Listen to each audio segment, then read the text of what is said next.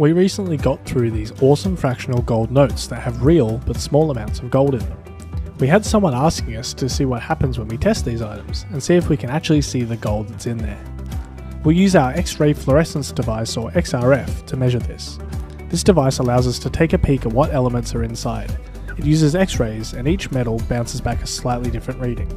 What we're hoping for here is to see a decent portion of AU, which is gold, come through. We're seeing it pick up a lot of gold initially and then pick up something else that it lists as LE. On our Olympus branded XRF, LE refers to light elements that exist outside of what our XRF is looking for. In this case, I suspect we're getting a bit of an odd reading because of the plastic actually surrounding the gold itself, which happens from time to time with capsules too.